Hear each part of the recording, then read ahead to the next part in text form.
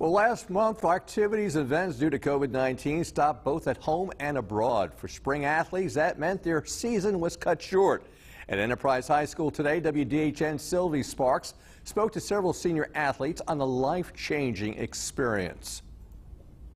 Spring sports were in full swing last year when seasons got canceled because of COVID-19.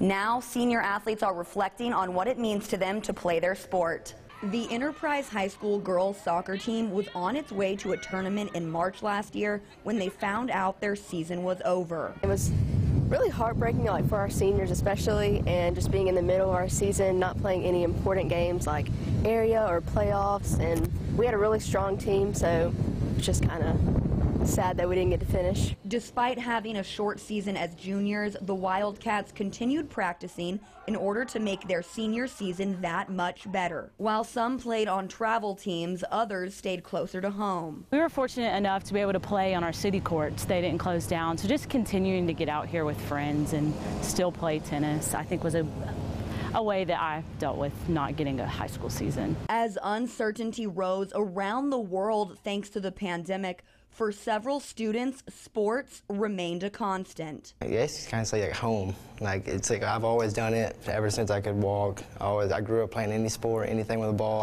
I'd play it. Plus, after losing their season last year, this year's games have become even more meaningful. A blessing and kind of a lesson to always be grateful and take everything that you get and make the most of it. Soccer, tennis, and baseball are in the middle of their seasons. I'm hoping we can win area, go to playoffs, win that, and hopefully return back to state. And there's even more to look forward to before graduation. Growing together as like a team and making memories, because you never know like how last year can just end like that. high school is one of those things that they tell you, it's the best years of your life, but it goes by so fast, and it's weird.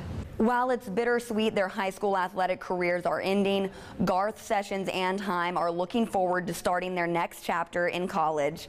Reporting in Enterprise, I'm Sylvie Sparks, WDHN News for the Wiregrass.